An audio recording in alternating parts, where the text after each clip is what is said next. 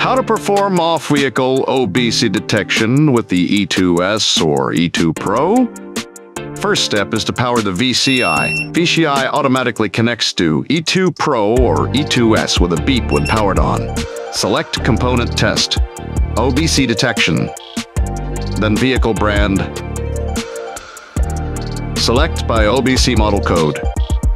Use upper right wiring guide to complete jumper cables connection.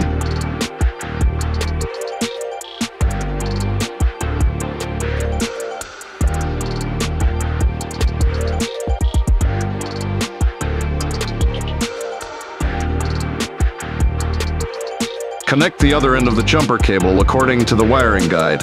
Finally, let OBD interconnect. Enter the drive interface. Once there, you'll see that the high voltage needs to be set to 320 volts. Turn on the power switch and adjust the voltage to 320 volt, or slightly higher. Then click Start. The power voltage increases after a successful startup. It indicates that the OBC is operating properly.